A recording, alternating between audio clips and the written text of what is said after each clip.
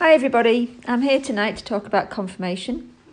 I'm not a vet and no expert on anatomy, but my experience comes from a combination of showing at a high level, judging for I would say about 20 years, being an artist, which has me constantly looking at horses' conformation as I paint them, definitely from the valuable knowledge passed down from my mum, Pat, who, as well as being a top-level judge, she was DC at Cleveland Pony Club for many years, and she's basically taught me so much.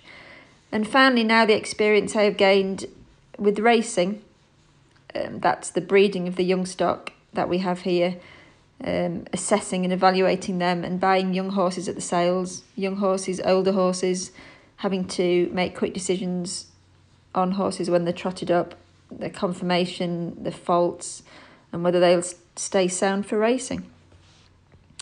There's an old saying that beauty is in the eye of the beholder, and this is certainly true. From a judging point of view, judges in the show ring do have lots of different opinions. However, the basic conformation rules should generally apply across almost all breeds, or certainly the type of horse or pony we are likely to be riding, buying and competing on.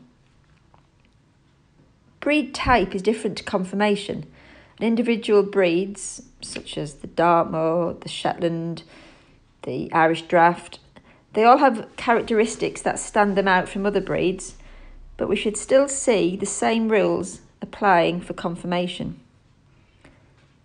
As a judge in the show ring, my preference may be slightly different to another judge.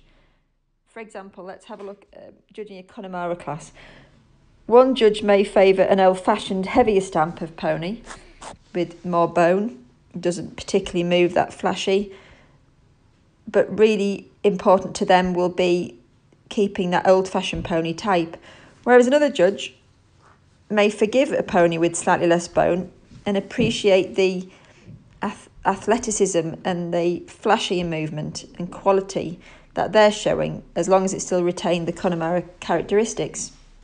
No two judges think exactly the same, and this is why we do see different results at the shows, even amongst the top combinations.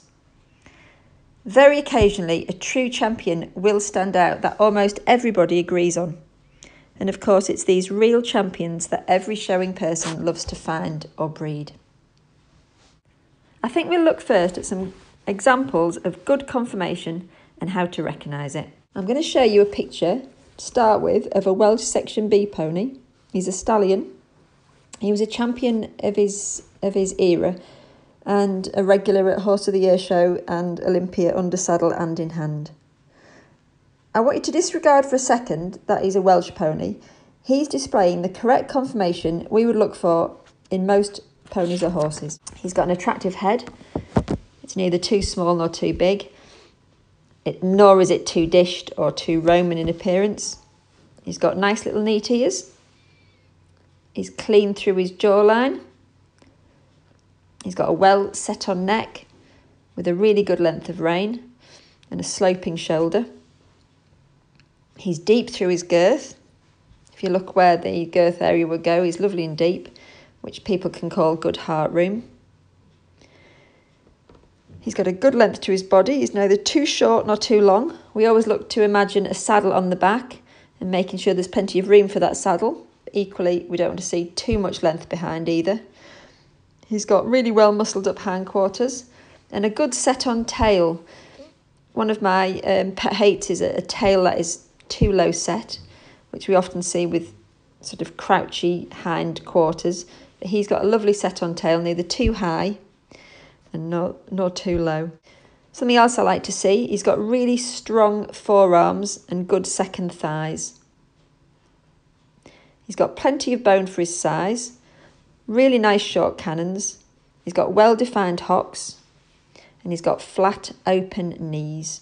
If you blew this pony up to 15 hands, 16 hands, or whatever height you wanted, you'd imagine he'd be an athletic performer in whatever job you wanted him to do.